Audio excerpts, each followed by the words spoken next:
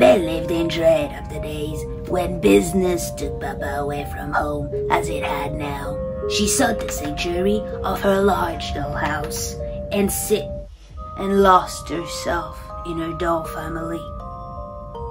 Annabelle's papa had built the dollhouse especially for her, perhaps because he knew she would need it for refuge from her mother's explosive anger.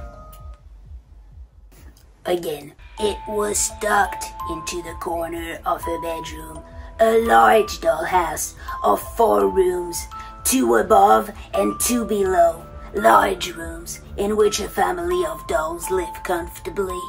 Only the Papa doll, who wore a top coat and spats like her papa, was too tall to stand up in the house. So it was too tall. Blah, blah, blah. There's always something. Oh, but it was a happy home, and the ceilings of the lower floor of the dollhouse were too high.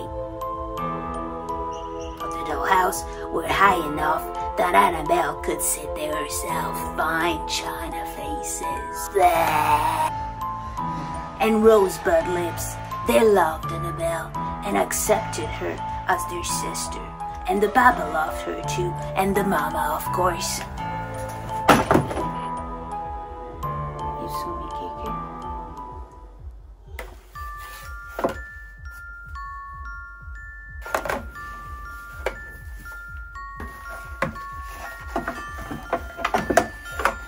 C'est pas très confortable.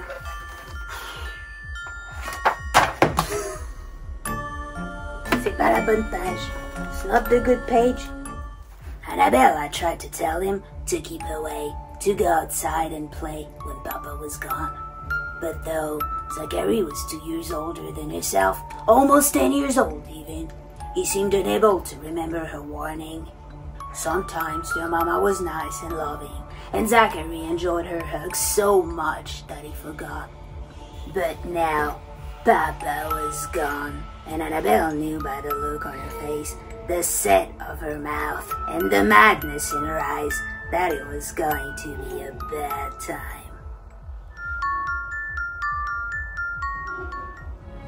And now the baby in her crib in the nursery was adding a cry, and the sounds gathered, and amidst it all came another cry, almost a scream, but this of terrible anger from their mother. Stop crying, baby sister.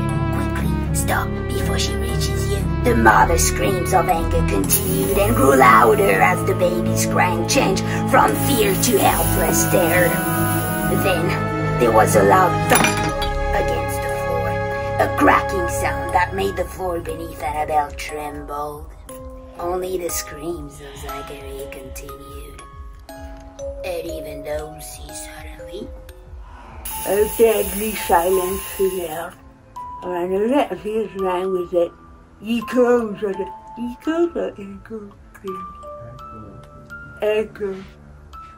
Echoes of the screams of a real life mother and sister died away. I left real quietly in the dollhouse and heard a rock. I fell quietly into the dollhouse and heard a rock on the corner. Mama, she whispered. There's a going up there. Mama.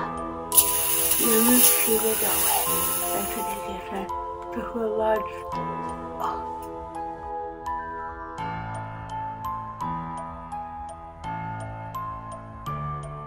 And Mama talked to us, seeking the refreshment window.